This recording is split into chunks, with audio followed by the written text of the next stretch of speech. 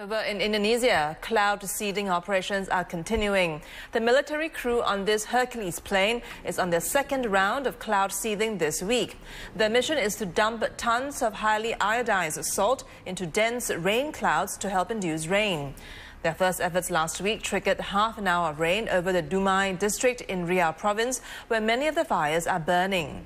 The plan is to first lessen the haze through cloud seeding so that water bombings can proceed.